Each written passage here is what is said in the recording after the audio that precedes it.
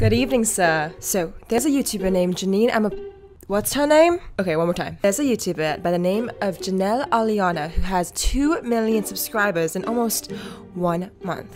There are speculations saying she's an industry plant. I always question this as well. On this channel, we discuss strategies and tips that YouTubers create to grow their channel.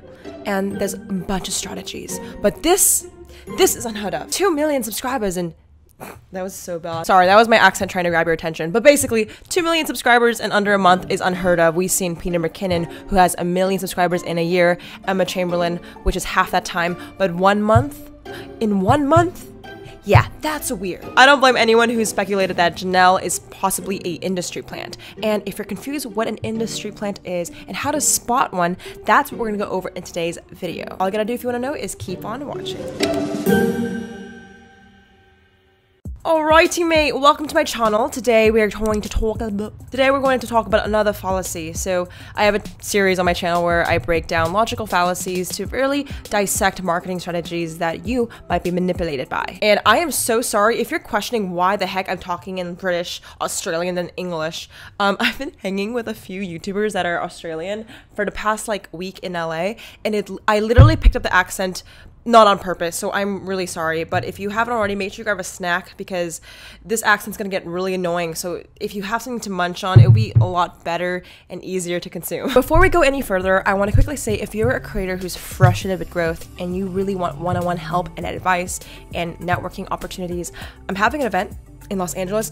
So you guys know I have meetups all the time to get creatives together because I've been there where I didn't know how to build a brand like Jannelle. How do I get followers, subscribers, and grow something? So this is an opportunity for you to meet me and a couple other friends. So Swipe Up is on September 21st in Los Angeles. I can't wait to meet you and hug you. So yeah, you could think it as like a little industry plant incubator. Just kidding, don't call it that. But I will link below if you want to sign up. It is currently invite only, so I can't wait to meet you guys, and I'll link it below if you want to check it out. You guys know me, but I'm gonna actually make a drink as we talk. I'm taking tea drops. I love matcha. You guys know, if you don't know, what are you doing here? I'm an entrepreneur, so I have a few businesses to run, and I feel like matcha is the only thing that doesn't make me jittery, but still gives me energy like caffeine.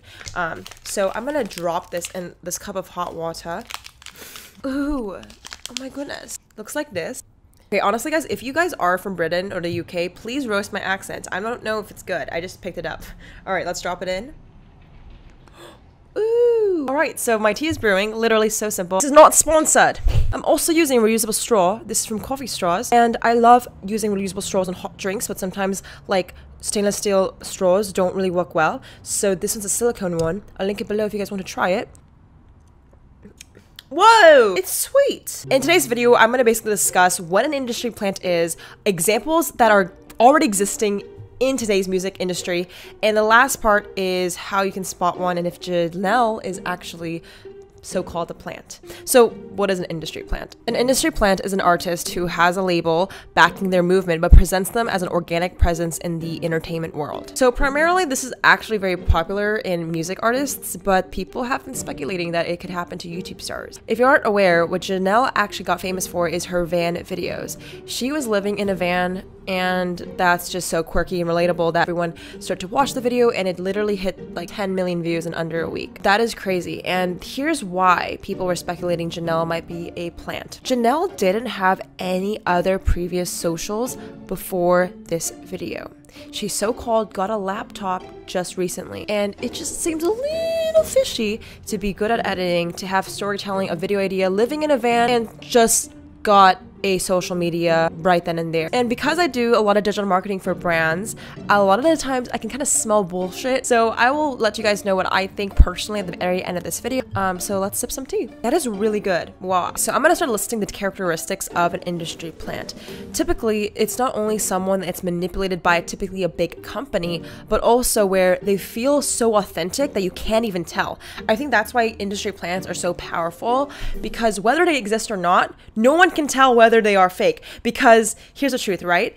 If you feel like an artist, especially in the music industry, is real, they're doing a good job at what the company's supposed to do. They want the customer and fans to feel like this person is authentic, it's homegrown, they're real, and they have nothing to do with a big company. Biggest example of this theory is actually Billie Eilish.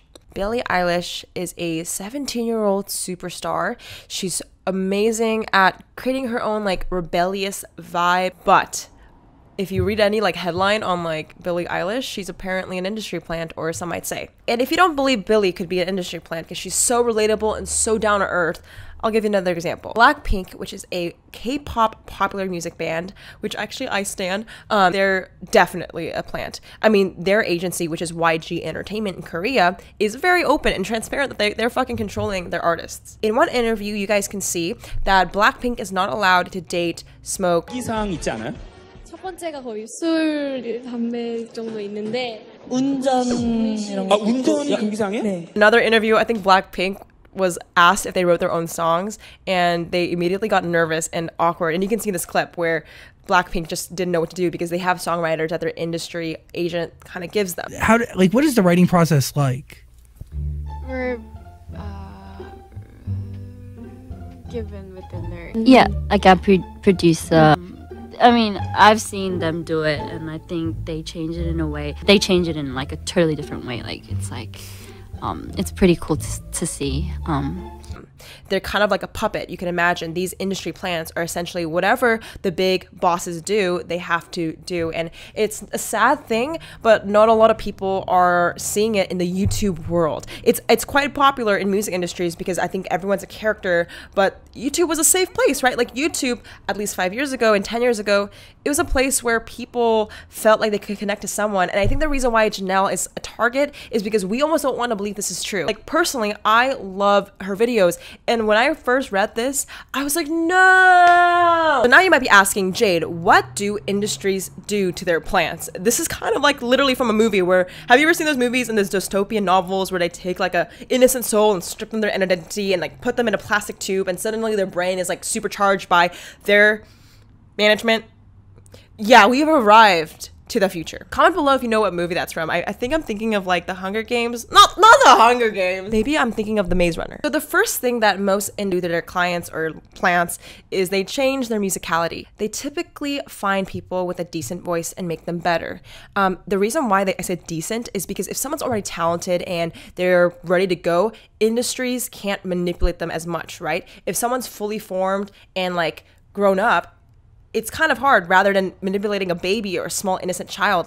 That's why I say they manipulate or try to give, you know, decent artists vocal lessons or teachings to make them a better musician. But this is for me highly believable in the YouTube space. Like YouTube could easily go to Jannelle and give her the camera techniques, how to edit, storytell, give her the keywords on this channel to grow her account and get backed up by pushing it with YouTube's algorithm. So if you ever see something recommended to you, it could be YouTube strategically placing it on your phone for a reason. So giving someone music lessons or camera or techniques is nothing new. I mean, I love giving you guys tips and tricks. So I think education and giving is not a bad thing.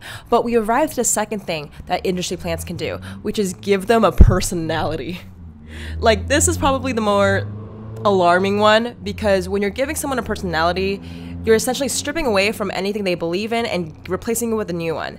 You're giving them a new brain essentially. And the reason why I think this is kind of a little bit alarming is because it's definitely a logical fallacy. And if you guys know, I have a series on my channel about logical fallacies. This is a good example of the Texas sharpshooting technique. And the Texas sharpshooting technique is basically you just take the good things out of trends and markets and what people want to see and just make a person out of it.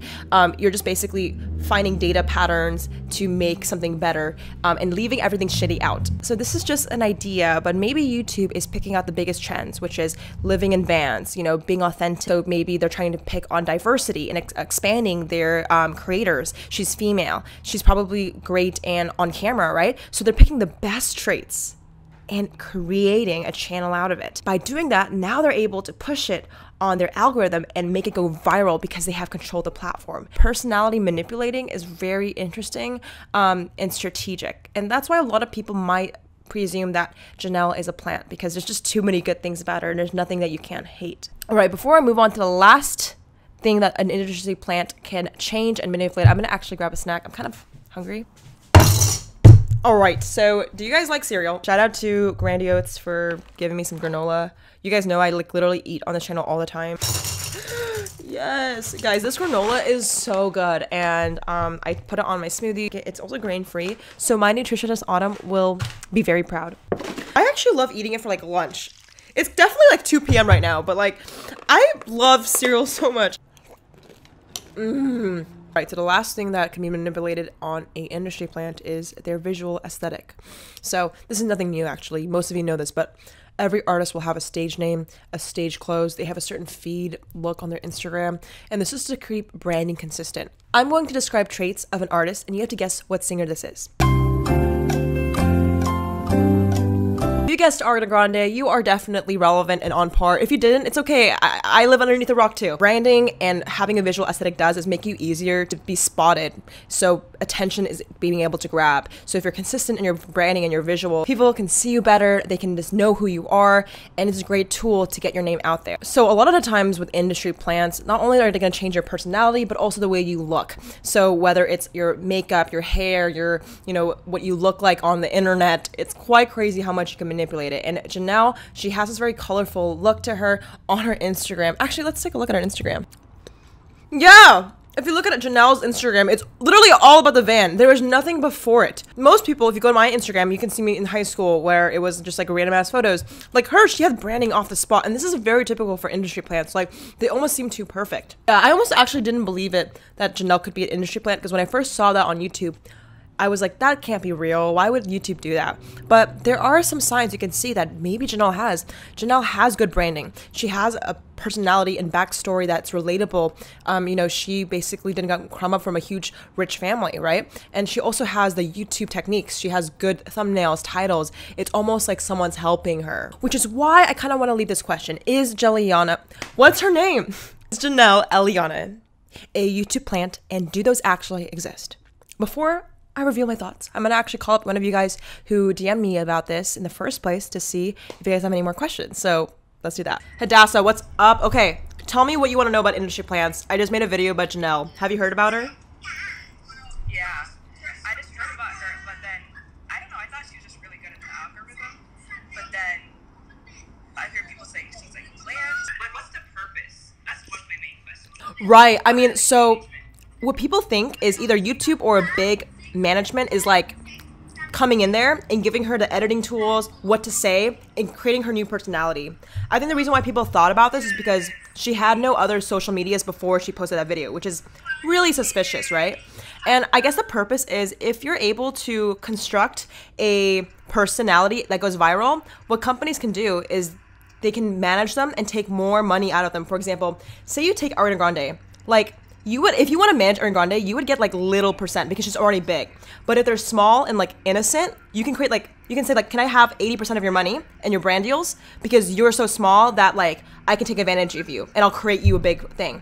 So the purpose really is so the company can make more money rather than going to already established stars. Why not start it from the ground up, if that makes sense? I think that's my assumption. But what do you think about that? How do you recognize the plant? A lot of people think Billie Eilish is a plant. And there's a lot of plants. Here's the thing, it's scary because like plants, you can't tell. The whole point of a plant is you're not supposed to know. So I guess the best way is if they grow really fast in a short amount of time. That's the easiest way to recognize a plant. Like Lil Nas X or like things that happen overnight could be a plant, but at the same time you never know because the whole point of it is that you can't tell. So it's really scary for sure, right? Like that's what I thought. But she seems normal. Oh no. What if I'm a plant? All right, thanks so much for calling, and I hope you have a great day. You too. All right, have a good one. There's so many things that you can do to grow your brand, and I never in my life would think you're able to get backed up by a company or YouTube to grow it. And here's my honest thoughts. There's nothing wrong with being a plant or having help. Essentially, being a plant is just a really fancy way of saying she got big help. You can see this because there's not something new about this. There's a ton of artists that got re-identified, got a new brand, and became successful. Lady Gaga was one of a great example, and I believe her fucking name isn't Lady Gaga. The reason why I don't believe a plant is a bad thing, and I don't understand why people are speculating it and being so scared, is because this is nothing new. And I believe that Jannelle, I would say like 99% she's gotten help. Whether it's from YouTube or a big agency or management, that is up for debate. one way to tell is if their email is like, if it's at gmail.com, it's typically meaning that they manage themselves. But if it's at a company's email, it could mean that she's managed by a big company. So if plant just means that you are creating a presence that is shaped with the market trends and you're kind of strategic about it, then I guess everyone could be a plant. Everyone can learn online how to grow their niche. I actually have a video about how to find your niche. And you're able to create your personality in the world. You're able to know what you want to share and be strategic with it, and there's nothing wrong because it's happened every single freaking year in the music industry, so why not on YouTube? That's my conclusion. I think Jannelle is like not really a plant, but she's definitely going to help 100%. So that's my thought. If you enjoyed this breakdown using Texas sharpshooter and techniques like the industry plants, I want to know if you think she's a plant. Let me know your thoughts. I will read every single comment because you guys are amazing. I appreciate you. I can't wait to meet you guys in Los Angeles. I will link below the event page below so you guys can meet me, hug, and we'll have a great party and create more plants. Honestly, yeah, we're gonna create more plants at the event. So if you wanna be a plant, get industry expertise, get connections, networking, all that fun stuff, come to Swipe Up in Los Angeles, September 21st. I'll see you guys there. All right, catch you guys in the next one. Goodbye.